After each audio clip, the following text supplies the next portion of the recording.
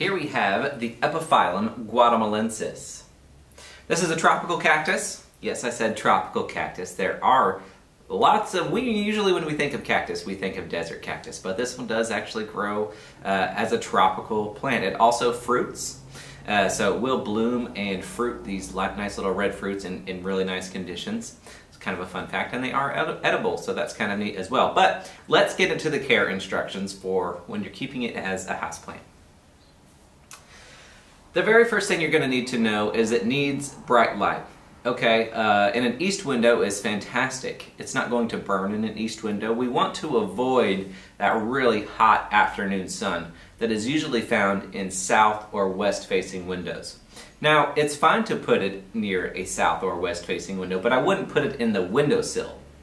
So, if you know you have a really hot window, back it up a couple of feet and adjust as you see new growth, okay?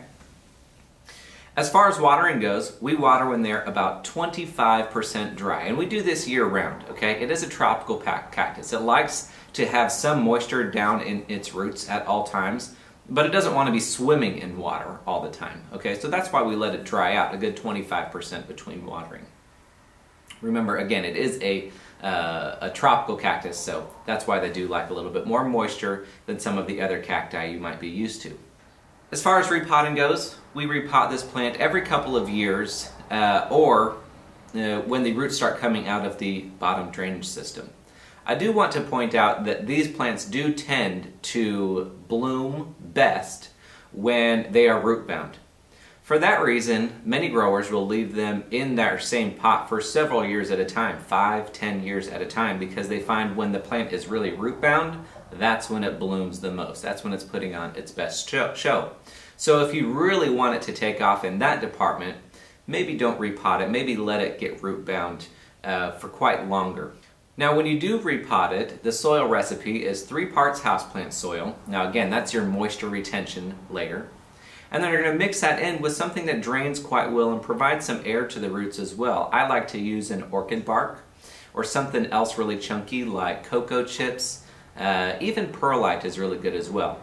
So that's a 3-to-1 ratio of 3 parts moisture retention coming from your houseplant soil, and then 1 part drainage / aeration, which is going to come from your perlite, your orchid bark, or your cocoa chips, whatever you have on hand. Pumice stone also works really, really well.